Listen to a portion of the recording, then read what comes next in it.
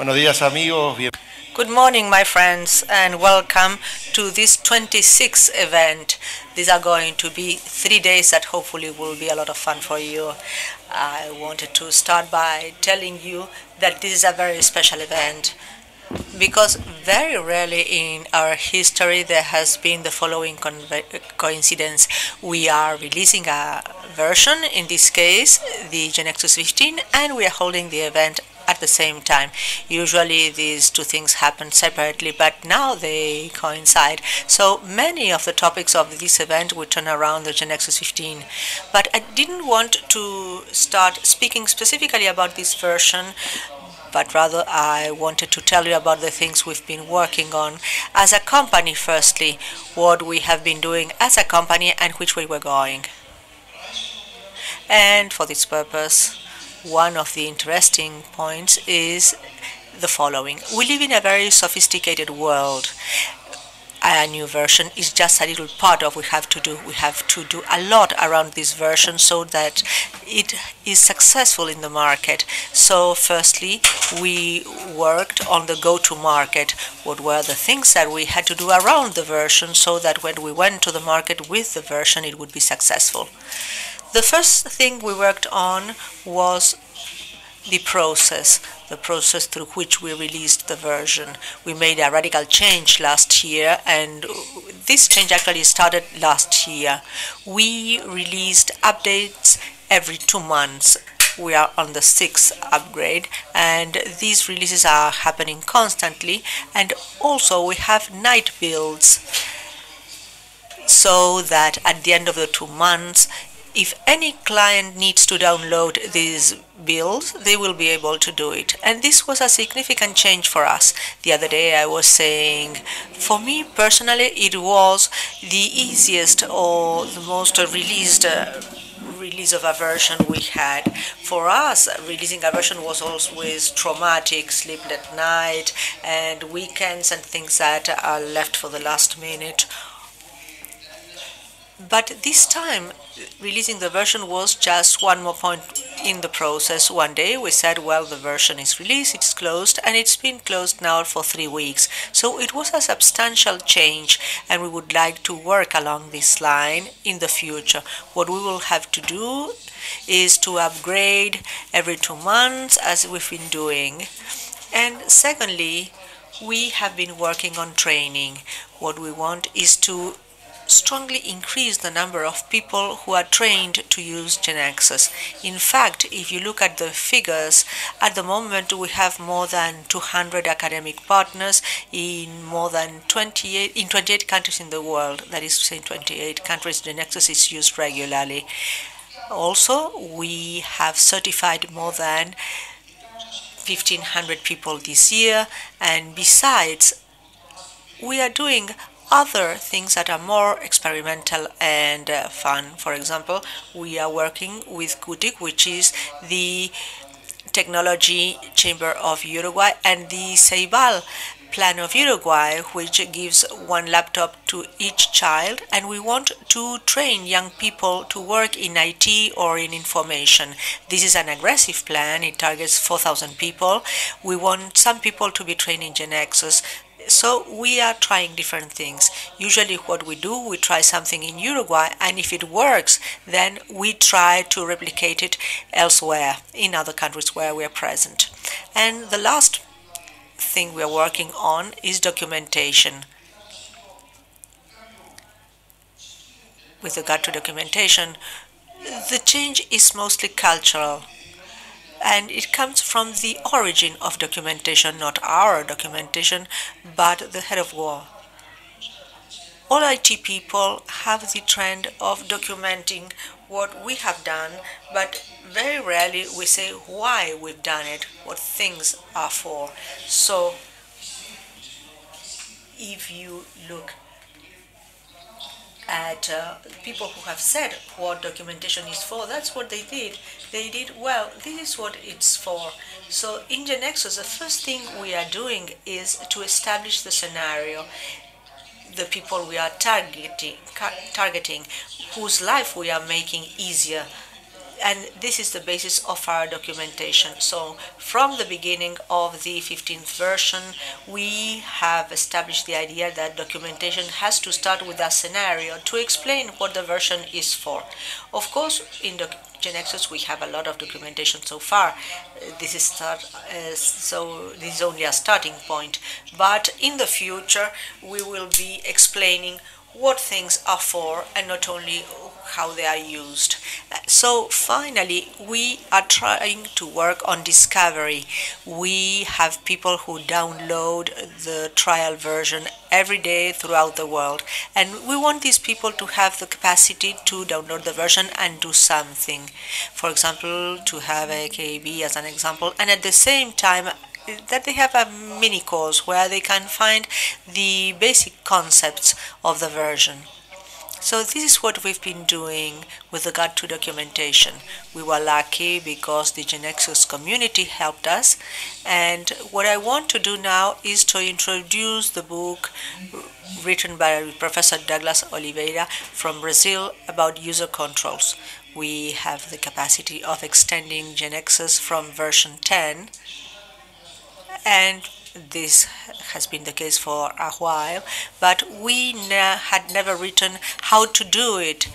The documentation said more or less, do it as I do it, but Professor Douglas Oliveira was kind enough to write a book to help people who want to develop user control. And this is something that is going to come up several times these days, because user experience is very important, and this is a book that is already available in Amazon.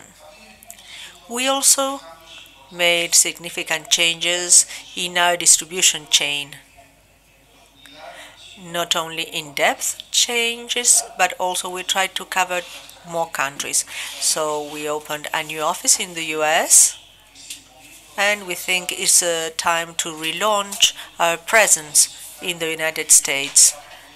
This is necessary, and I will shortly explain the reasons why we think that this is the moment to have a strong presence in the US. So we opened a new office, we now have new distributors, and we also have new distributors in Guatemala, Peru, China, and Australia.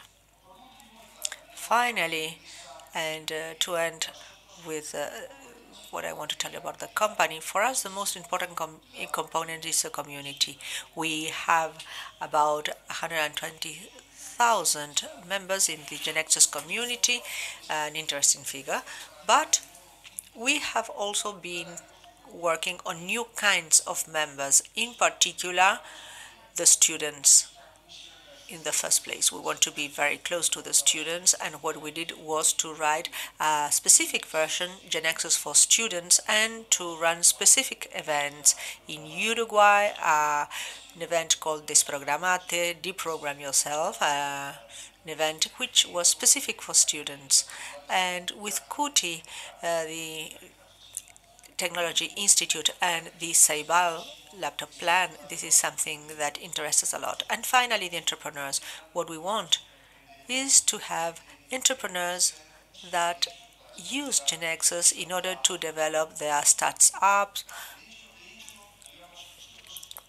or for other purposes. A couple of years ago, we created the Talent Lab in GeneXus, which helps startups and corporate entrepreneurs so that they can push ahead their plans. Talent Lab was a startup, but we wanted to see which values we could contribute. So now we are in the second generation of Talent Labs and spin-offs. So now we can proceed to the following stage. So with regard to Talent Lab, I wanted to say that now we are on a new stage, and we are opening it to the whole community. So far, we wanted to do it as a test in Uruguay, but now we are ready to receive startups from anywhere in the world, startups and corporate enterprises. or new enterprises. So we want to do it like this, and we are so lucky that the Inter-American Development Bank is helping us in this project. So now I wanted to invite Ana Castillo from the Inter-American Development Bank to come to the stage and tell us how they're helping us. Hello, Ana. How are you? What are you doing today for us? I know that you are doing a lot. Can you tell us something in this regard? This is going to be an intimate talk. Yes, indeed, only 1,600 people. Everybody knows the IDB, but you are working for the Multilateral Investment Fund inside the IDB. The MIF has been working for more than 20 years. It helps the private sector. And in Uruguay, we have been helping the entrepreneurial ecosystem. Fine, how can you help us? Or what could you do for us? Well, it's good to know why we are working for Sales Lab. Yes, that's fine. I don't need to ask you the questions. It is interesting indeed. Firstly, because without any doubt, one of the areas in which we focus, which is related to the economy of knowledge, is the promotion of quality jobs linked to the growth of IT companies. So it's very much related to what you want to do. On the other hand, because of the technological know-how of GeneXus and Thales Lab as partners, we are interested, and also you are an entrepreneur. This is a very important asset. Yes, it's in our blood. Indeed, it's very important for a company and for the society as a whole. And here you have the huge community of developers, which is also very significant. You have contacts at a local and international level, and you have this double approach. Firstly, to work with startups, and secondly, the digital transformation of existing companies. Therefore, we believe that we can have an excellent partnership. Thank you very much, Anna. Thank you very much for being here and for your words.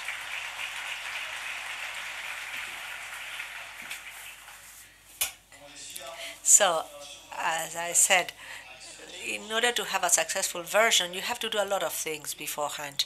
And another one of the points which is very relevant, in my opinion, is try to understand the context in which a version is going to move. We release the version today, but what's going to happen? What is the world in which it's going to be used? So now I wanted to tell you a bit about the context. What is happening, in my opinion? What's going on?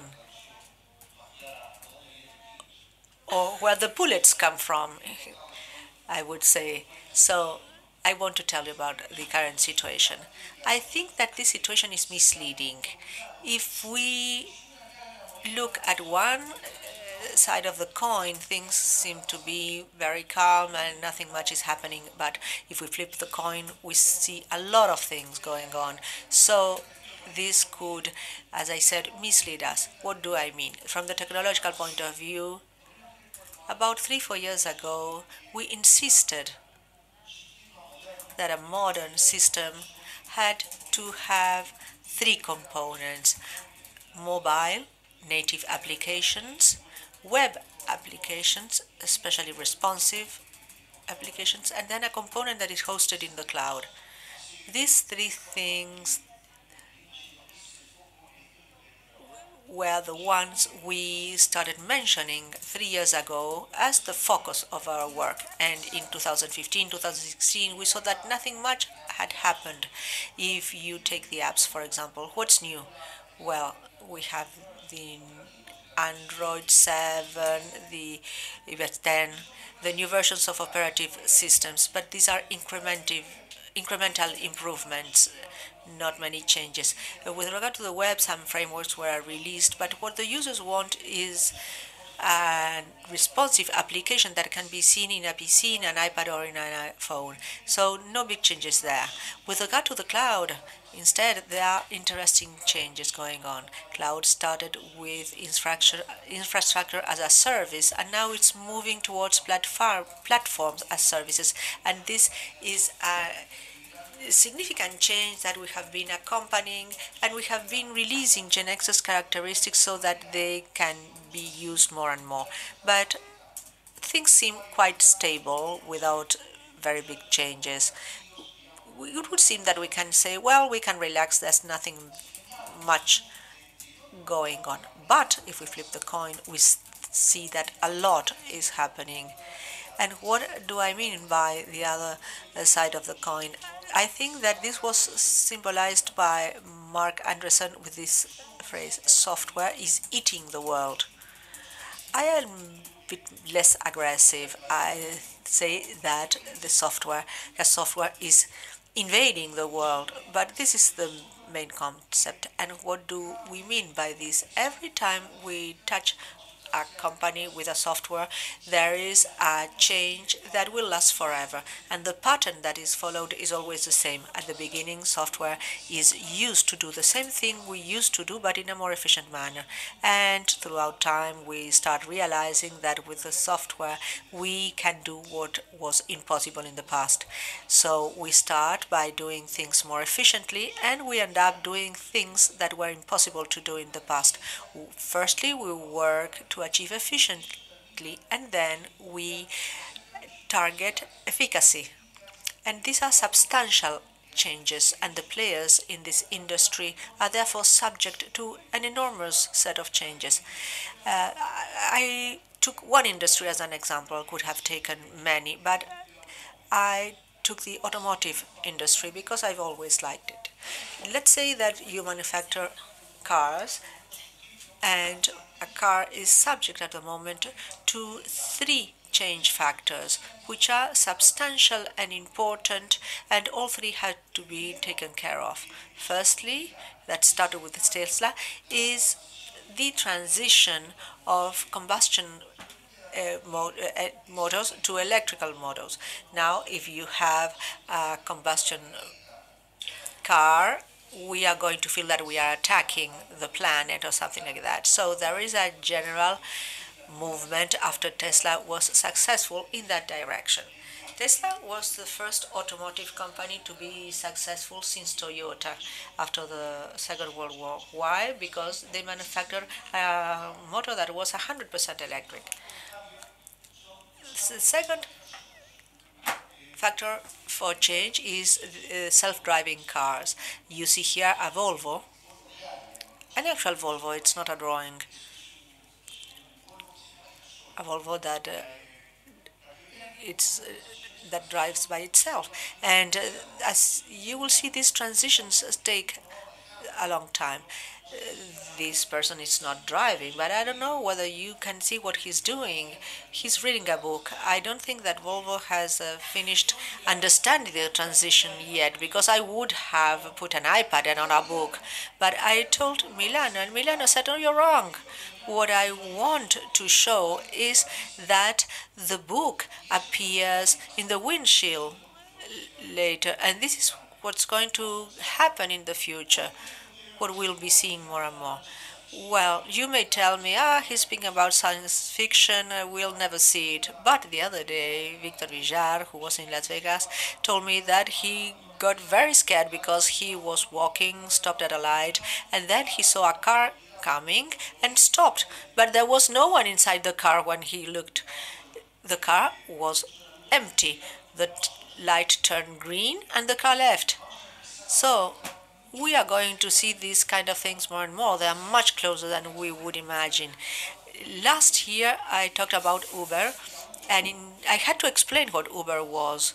And, well, you see, this thing is happening also with cars. Cars that are self-driving are interesting because last week the US government announced regulations for these cars. And I was very stricken by these regulations because I'd never seen regulations like this. And I think that these are the right guidelines that we should have in front of these new events. See what the regulations say at the beginning. We want to have cars that are self-driven because we believe that the highways are going to be safer. I've never seen lawyers say we believe and we want, But I think that they're right in saying so. And then they add, in these regulations, there are going to be things that are left ambiguous on purpose because they have not been covered by the technology yet. So the regulation has to evolve at the same time as the technologies until they reach a certain point. You cannot define the regulations and then the technological progress. Usually it functions the other way around, and they should happen in parallel, hopefully. One evolves with the other. So this is the second topic. But there is another change factor which is much more subtle and is not associated to a technology. But it's still a substantial change. If Uber has become more and more universal and taxis improve because of Uber as well as public transport and cars are self-driven and renting a car has become much easier, someone at some point will say, why do I want a car? Why do I need to own a car? So actually the big change in the automotive industry is that they are going through towards a model of transport as a service. To show you the vertigo of these things, last year the founder of Lyft, which is one of Uber's competitors, published an article which was widely read, saying that by 2025 no one owned a car. I never will own a car. I never believe these things. I think that what he wanted to say, my company is worth a lot, come and buy it whenever you want. But see what he's saying. So there is an underlying issue in here. When I told this story to Marco Crispino, one of the guys from my development team, one of my friends, he said, well, I've been counting on an Excel spreadsheet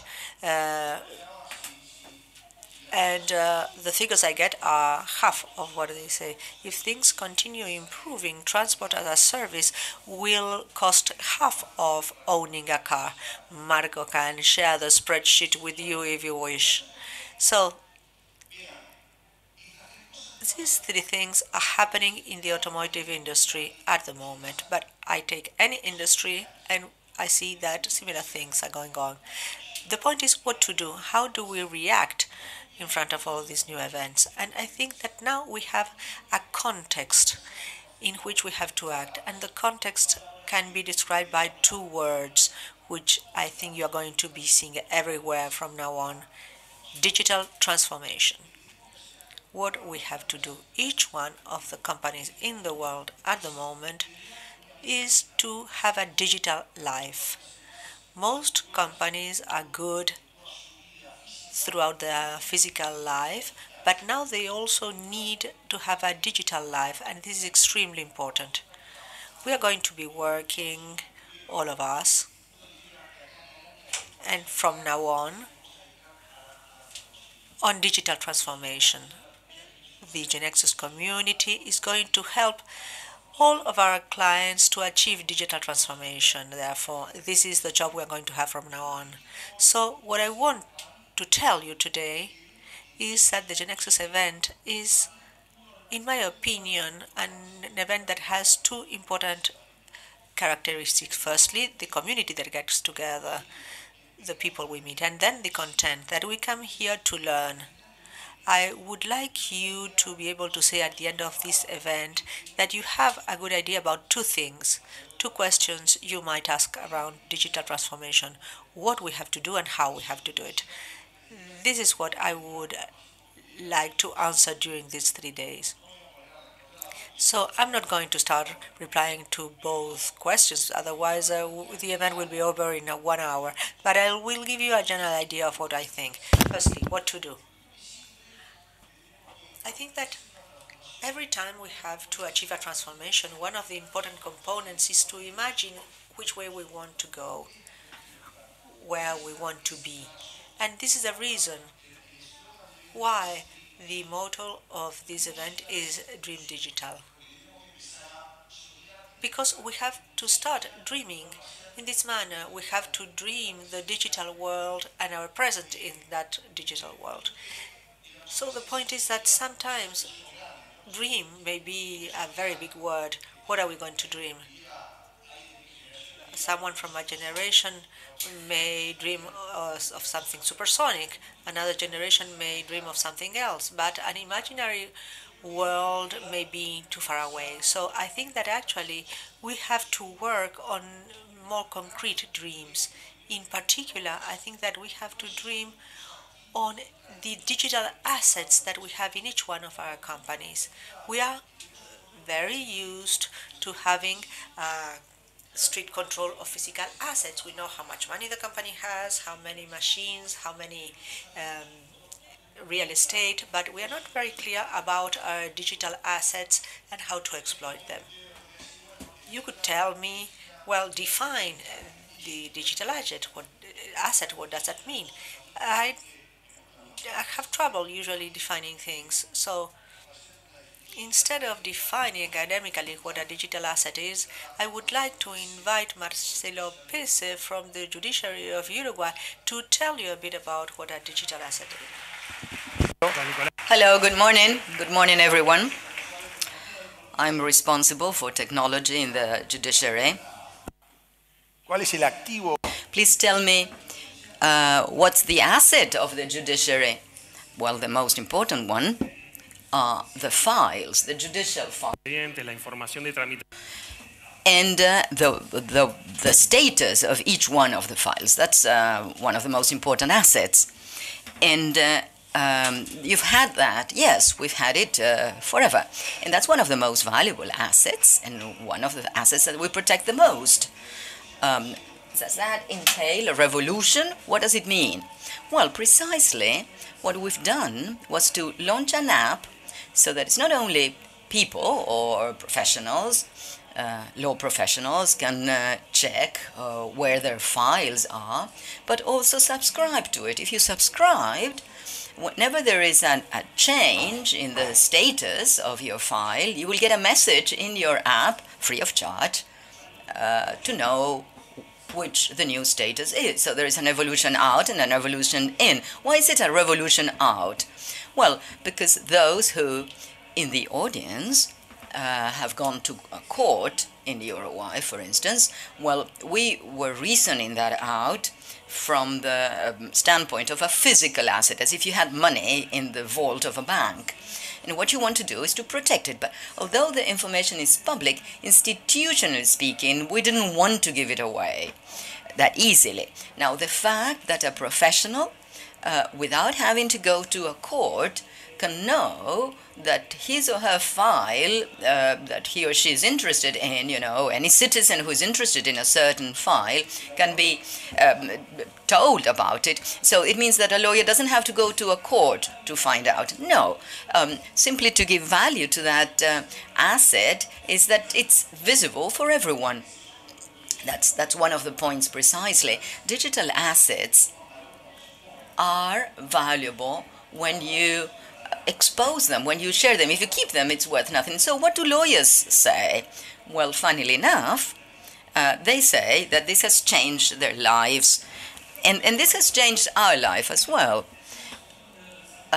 From the launching of this application, we have made it very specifically for a segment, operators of the judiciary or people who were interested in a certain issue.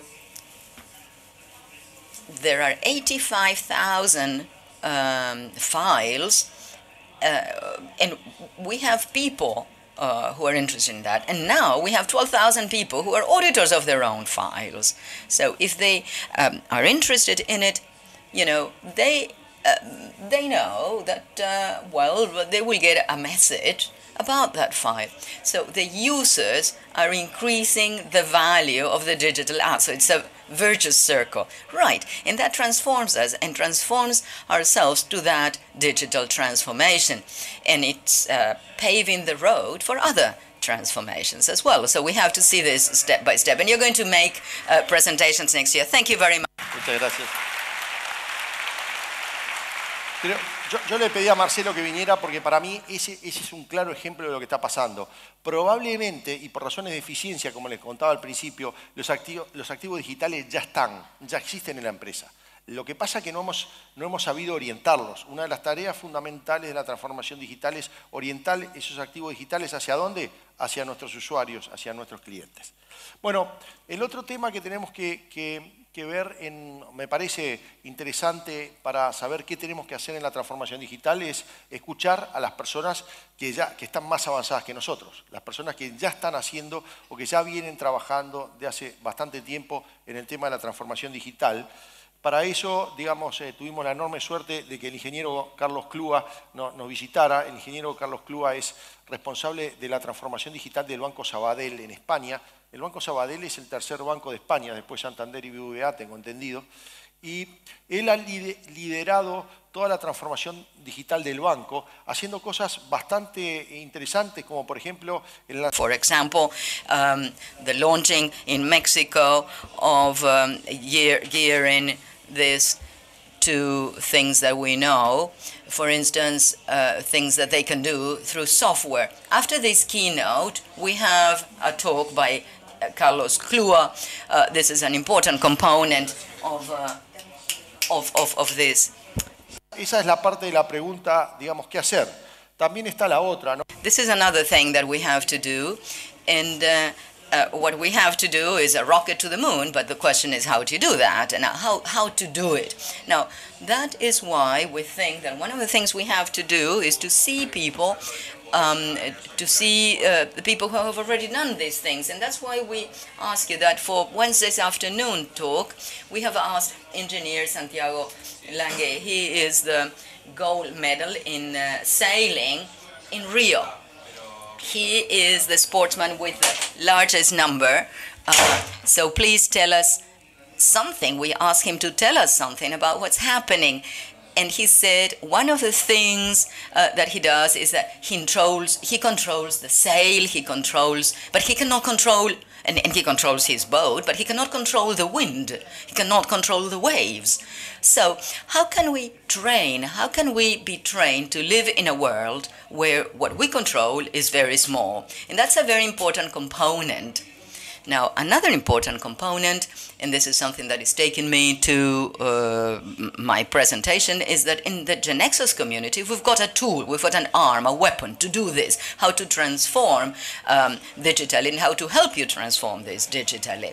And that's why I would like to invite up front Gaston Milana to tell us about it. Buenos días, amigos. Thank you.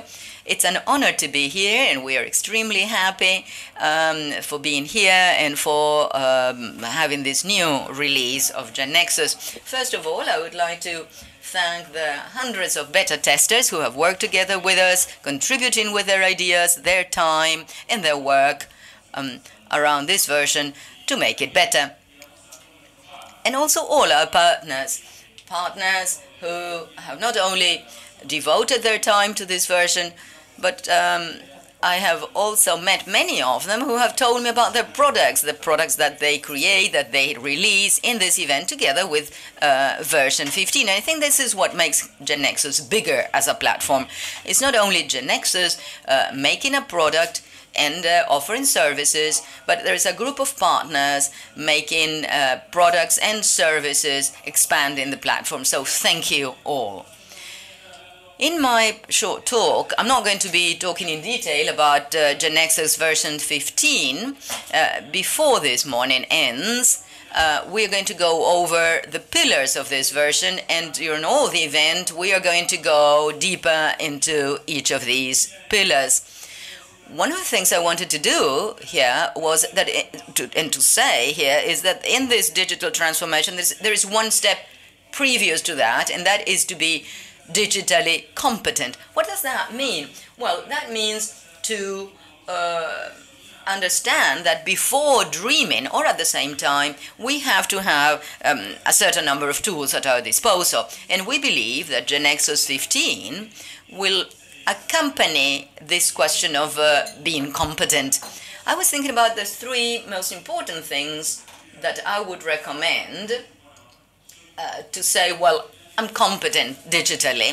Well, I would say that the first one is that there is no digital transformation, no digital dream, if I don't consider what the user experience is like. In any contact that I have with my clients is to have the best experience. That's the user's experience. And Nicolás was talking about the pillars to get there, and Marcelo was showing it in the judiciary, for instance. Sometimes a transformation starts with something very simple, creating, for instance, a native app. Now, GeneXus 15 allows you to create native apps with a large user experience from the standpoint of interaction, visual, and architecture of information that allows us to put it in our app. I was quite close to one of the apps that was very successful. It was created with the Mexican League. It was created with GeneXus 15. I was quite close to that, to Gonzalo, who has been working on it. Last year, this app was presented. It had 1 million users. It had been highlighted by Apple, but the important thing is that that app continued being used, and Gonzalo told me yesterday that there are 3.2 million users. That means that that app is being used by users and by a large number of active users. Now, that type of app, well, you can just say, well, this is a user's app, the user's experience, but it means that the use of that app from the scalability standpoint and the architecture of what we have to have behind from what we see in a native app, GeneXus 15 is providing all that infrastructure automatically for any native app. I was quite close to the Mexican League, but in this event we are showing very many apps with a large user's experience. Among the native apps, and perhaps the most important one, more important than the application itself, is a question of notifications. Sometimes you require a native app just for notifications. In the judiciary, for instance, one of the most important components is notification. In the Mexican League, that's also an important component. Gonzalo told me yesterday that they were selling 15 million notifications or notices every weekend, and that's important in terms of scalability. So we've been working on that. But, well, somebody can tell me, all right, native apps can only be used by recurrent users. That's wrong with the solution. And that's true. Many times we have to work not only with the native app, or instead of, we have to work with web apps for desktop or for mobile. I think that mobile is not an option. You have to do it. We have to move on to mobile. Perhaps the first option is web, then native, and then supplement it. And what I'm showing you here is just an images of a dog shop selling dog food. And what they've done with the GeneXus 15 version is that we're going to be seeing many cases linked to this. You know, Federico Salomon's got a talk precisely about all the progress made in the web area. Now, one of the interesting things in users' experience is that we're always going to be in touch with our clients. And our clients are social networks. Many times we forget that our applications, even if they are business applications, we have to have in mind what is our contact with social networks. More and more we are looking into new formats to publish and to see that the experience in that social network is better. Daniel Marinho is also going to have a talk about having particular formats in the social networks. Of course, obviously, we need different types of interactions in each one of them. So I think that the user's experience is something that we need to be digitally competent.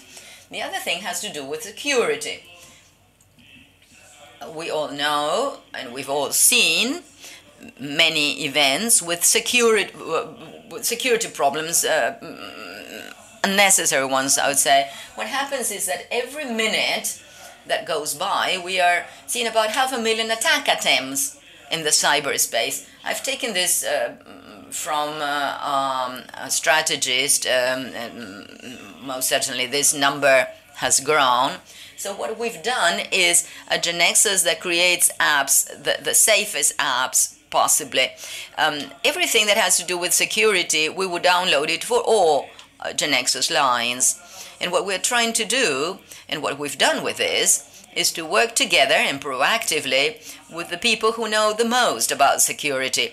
And in fact, I would like to thank GeneXus Consulting people because they help us to be proactive in this area.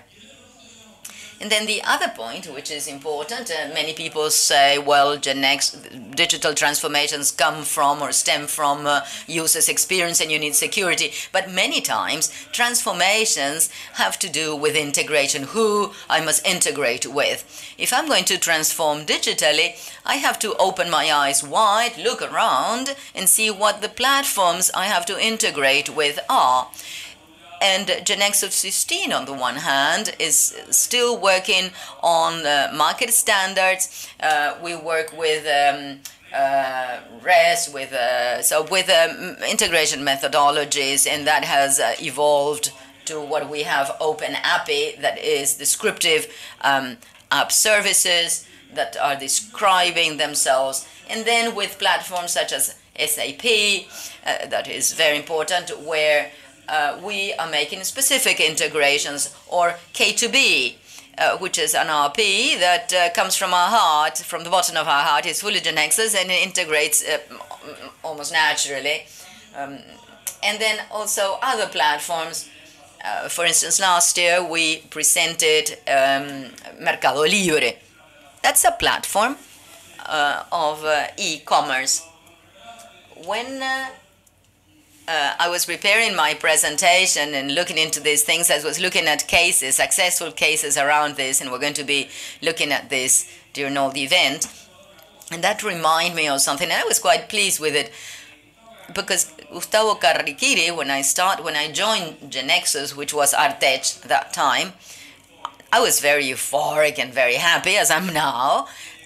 And he said, well, all right, that's all too fine, that's all too well, you are celebrating, you're happy, and that's all. But our maximum happiness is when a customer uses GeneXus and achieves something with GeneXus. That's our maximum target. And that's the case of the SDK of Mercado Libre. And the people from NetGate who were going to be making a talk yesterday used that integration to start transforming digitally. NetGap is a retailing app, and they were integrated with Mercado Libre, and they were doing this manually. Using SDK, they went from being able to publish 350 products per customer, which I believe was wonderful, to publishing over 40,000 products. Now, obviously, there is no ceiling to it. There's no cap to it because it's fully automated. Many times, digital transformations start by integration instead of starting with an app. And this is what GeneXus 15 is going to help us in. If we are concerned about the user experience, our point of contact, we are concerned that what we do is secured, and we open up the field and we look at who we have to integrate with, I think that we're going to be digitally competent and we'll be able to dream about the digital transformation. This is what I wanted to share with you in terms of the leitmotif of this event, which is the digital transformation. We are leading GeneXus 15, and many people in our development team vibrate to make things simple. And we want to increase our productivity in each one of our versions. And I think that productivity, incremental development, I think that in this version we are in a point of no return with a feature that increases productivity and incremental development to other levels, and we're going to continue working on that. I wanted to share with you a video of these characteristics, which is fundamental, and in that way we're going to release GeneXus 15.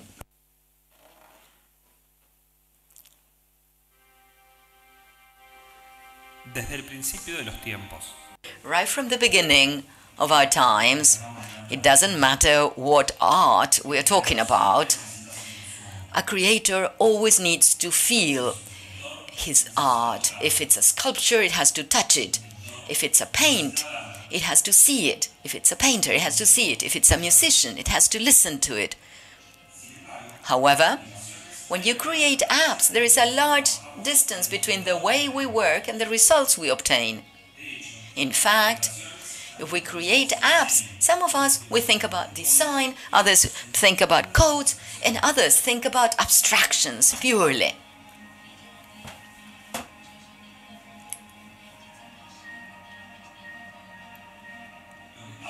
Now what happens is that the digital world is resetting itself. The feeling of the passage of time is different, and we work in the world of ideas and bits.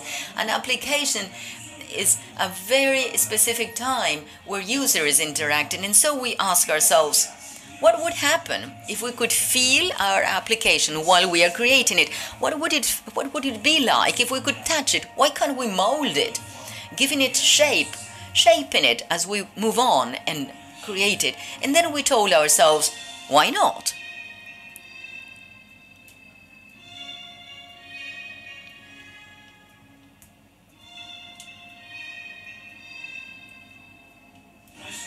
And that is why we created this for GeneXus, to feel your application, so that you change with your hands, as an artist would do. GeneXus with iBeating allows you interaction fields that were unthinkable before. Now you can create something in GeneXus and see it in your application immediately. And the best thing of all, you can change your application in your device. And those changes are incorporated in the GeneXus model automatically. You can create better user experience with an agile, interactive, and incremental development, as any true artist would do, feeling your application as you are making it. GeneXus is there. You can dream as a child, work as an artist, create applications as a professional.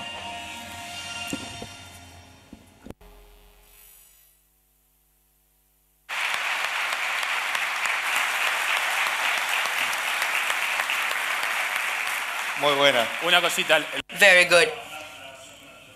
Well, you can download the version. It's there. You can download it. Thank you, Gaston. One of the things I wanted to do, together with what Gustavo Carriquiri was saying, I wanted to make a real test to this version, and I would like to give you some scenarios people are talking about, and please tell me how it can behave or how this version can help us. Okay. Well, the first thing has to do with platforms. You mentioned integration with Mercado Libre and RP and so on. But what happens if someone wants to do the other way around? I mean, somebody who has a product and wants that product to be a platform so that people integrate to that product. Well, there are people who are walking along that road, and I think that we can do so. I would like to invite Fernando Paniza from BanTotal and tell us what they're doing. Yes, good morning. Thank you, Fernando. Thank you. How are you doing? I was quite doubtful about who Fernando Paniza was going to get up. I know three of them. I know one working in Android, another one BanTotal, and the other one is Forza. I had questions for the three of you. Well, those are my clones. Well, it's not only software invading the world, it's Fernando Paniza's invading the world. All right, tell me about BanTotal. Well, it's a system of critical missions that caters for everything a financial institution does. Mobile banking, internet banking, traditional banking. It's a data generation. And how are you doing? Well, we're doing fine. We are successful in what we do. And we are in 15 countries in Latin America. We've got over 50 customers, and we manage finance, loans, and savings of over 20 million households. And tell me about platforms. What are you thinking about? What changes are you thinking of? Well, I would like to join you in this question that you were mentioning about digital transformation. We hear about new banking, digital banking, vintages, new competitors. So what banking requires is ideas and innovation, but innovation has to be landed to reality. And the largest challenge is that those innovators and get close to the bank, and those ideas connect to the bank's platform. And so it's a suite of APIs. It's a special. Is it a special program? Yes, we're going to have a talk about that. Bantotal developers, and we we published an API of Bantotal. This means that if I've got an idea, for instance, for a banking issue, I can use Bantotal as a platform. Right, exactly. Can you give me an idea, an example? All right, 3 examples. One is an indoor, doors in, I would say, for the bank. We've got lots of data, but there is a lot of information with the digital networks. And so we have a C-Target app, which means it joins the information of the bank and social networks and econometric models, where we put in some prediction models, what the user requires, and then we suggest it. The second one is a final user app for compulsive savings. Not compulsive sales. No, it's compulsive savings. You remember that jar where you would put your coins in when you were a child? All right. Well, a customer wants to buy something, and what he can do is to make micro savings, and we can transform it or transport it to another account if you don't. So just by 3 clicks, you know, you're doing. And whose idea was that? Well, what's the name of the app? It's called De A Poco. It comes from where? Where does it come from? It comes from Thales Lab. He was asking me, and he didn't tell me the name. No, it did. Okay, now, okay, all right, because otherwise Sylvia gets angry with me. There is a talk by Thales Lab on Tuesday morning, and you're going to be hearing there everything that you need for the road to success. And the third one, the most popular one, we launched it 2 weeks ago. It's called Avivate, and it centralizes all benefits and discounts from banks. And Avivate ends up of being a communication channel, a sales channel from the bank to users. All right, let me put this into a clean copy. If I've got an idea, I don't have to go. I mean, I'm a startup. Nobody knows me. Haven't got a company. I don't have to go to the bank. I enroll to Bank Total developer, and you do it. Okay, I understand that. I see that's all right. You are helping developers. But do you do this because you're good and generous and kind? Well, digital transformation is to help our customers so that they get information firsthand in everything that has to do with a connection, reducing the time of the starting up. And what about technically speaking? How do you do that? Do you have a knowledge base? What do you have? Okay, little by little, Professor. 11:45 is our talk. You are invited. Everyone is invited. Thank you. Thank you, Fernando.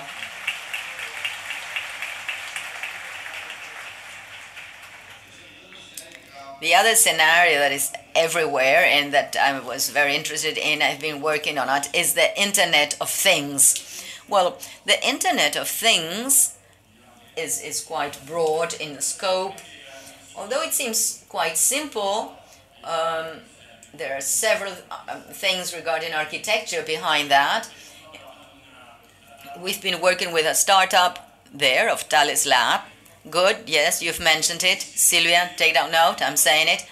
Well, Telit is a startup that focuses on an IoT architecture. You've got 2 extremes in broad lines.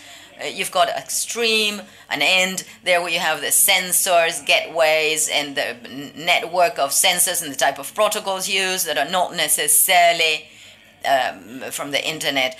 And And then there are many startups around that, how to set up that kind of thing and the communication. And then the other end, the other extreme, which is very interesting, lots of things to be done there, and that's those data coming in, how can you store them, where and what to do with them, how to visualize them, what actions you can take, what patterns can you detect. And we've been working on it on a knowledge base so that whoever wants to start, or if you've got any project there, you don't start in from scratch. I mean, how do you set up the network? Where's the gateway? How can you classify what type of sensors? I mean, what's the size? Well, there is a talk by Eugenio Garcia about this knowledge base, explaining about the architecture around it. Very good. And the last scenario, where that's everywhere, and it's got many names, you know, cognitive service, machine learning, artificial intelligence, and so on. Well, once again, this is very large. It's a large trend. Large players, big players are there. Artificial intelligence as a service. And I think that that takes us to new user experience levels. And that's tied up to something that we've been working on. It's a scenario that we think is quite pertinent and quite pertinent in terms of user experience, and those are called chat boxes. There, people from our team have been doing research, and I would like to get some support from someone who's been working on that. That's Sebastián Gómez, and he's been doing quite a lot of things. Sebastián Gómez, Nicolás Gómez, thank you. I mean, the most elegant person from the team. Here you've got it.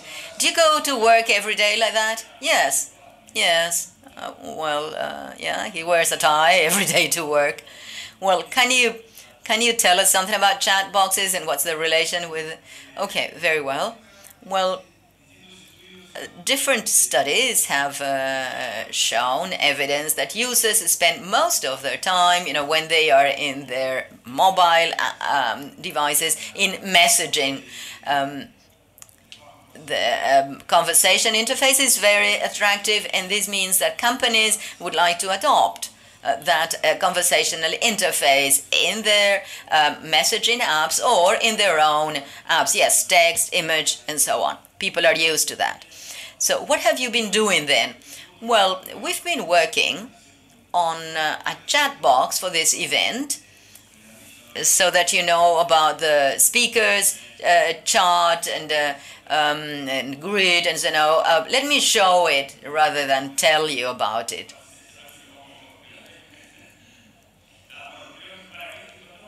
Okay, tell us more about it. Okay, what you are seeing there, that's the messenger.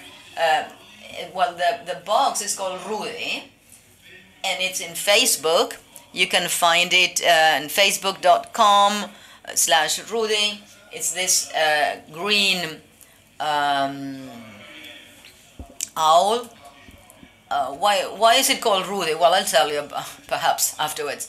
Well, it's going to be in the event app. Perhaps you've got it.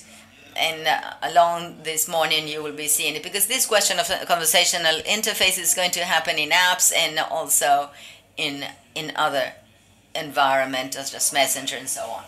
Well, as Nicolás was testing me hard, okay, let's test Rudy Whiteley. The first thing you have to do is to say hello or something, greet him. Yes, what's happening behind? All right, what's happening is that Rudy is detecting the language thanks to a cognitive service of Watson, and the intention of what I'm doing in this case is greeting. So version 15, let me tell you, also has an SDK from Watson with work with the IBM cognitive people and everything related to Watson. And anyone who wants to start interacting, well, you'll see that this is available in version 15, Watson SDK for GeneXus. Yes, Marco and Sabrina are going to give a speech, a presentation tomorrow afternoon about this topic. So here he's telling you what he knows. Let's see if he knows when your presentation will take place. So I'm going to ask, when is Sebastián is going to give his talk? Do you always have to ask things in the same way? No, no, no. There is a cognitive service. And he tells me that he found a talk that will take place tomorrow in X ballroom. And if he doesn't know what happens, well, he will tell me to ask in a different manner. And maybe he sends me to the secretariat. Well, if I go to secretariat, then it's because Rudy cannot tell me. Well, this is a very interesting thing. Afterwards, you can test Rudy yourselves, and you can test it if you wish. Okay, and since we have artificial intelligence, I would like to ask him one more question to reveal a mystery we had recently in Uruguay. Who is the dean in the football team of Uruguay? Well, there's a spelling mistake. Depends on what's your team, he says. Which team you are following. Well, he's smart, right? That's the best answer. But, you made a spelling mistake when you were writing, and still he was able to figure out the reply. Well, you're having a great time, right? But what is Rudy for? What's his purpose? Well, that's a very good question.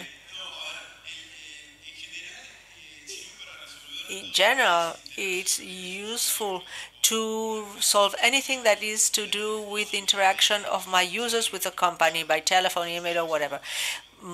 Whichever way my users get in touch with the company. This helps me because it's a conversational channel. The people from Casmo, for example, which is a medical mutual institution in Uruguay, and some other enterprise, are seeing how this interface can help to answer frequent questions. For example, which pharmacy has such and such a medication, etc.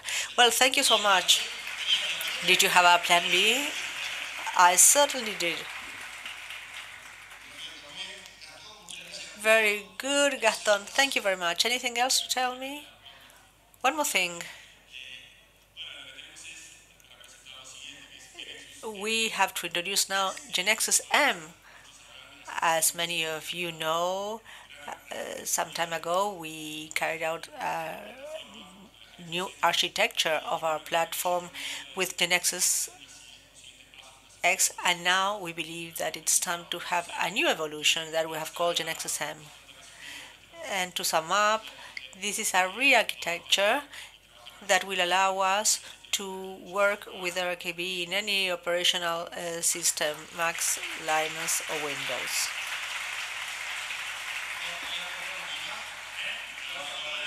I'm going to run it in my Mac. Native, without parallel. No, without virtual machine. Well, make a demo. No. I just have one image to show you because there is another level always, and it's Guillermo and Germán who have been working on this these last times, and on Wednesday are going to make their presentation after mine. I don't know what time it will be, but I think it's around 9:30. So they're going to present this new architecture and show it in more detail, and they will risk making a presentation with a demonstration. Well, this is a road that we've traveled before. We know very well how to execute certain things. Now we are doing the full cycle from the creation of the knowledge base to the production in the cloud. One thing, you edit in the Macs, but where do you generate it? In the cloud. And each one of the steps that we take are going to be milestones. When can I try it? Well, very soon. We are going to release it in about 6 months. That's what I was told by the experts. Well, now we thank Gaston. Thank you, Gaston.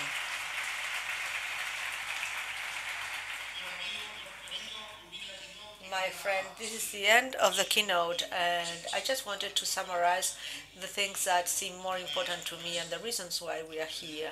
So we have two tasks: to learn everything from the GeneXus 15, about the GeneXus 15 version, but hopefully you will dedicate a lot of time these days to digital transformation and see what we have to do and how to do it. The GeneXus community has a very powerful tool, and we have a lot of experience because we are already on the other side of digital transformation to help our clients, which is of the utmost important. So enjoy the event. Thank you very much.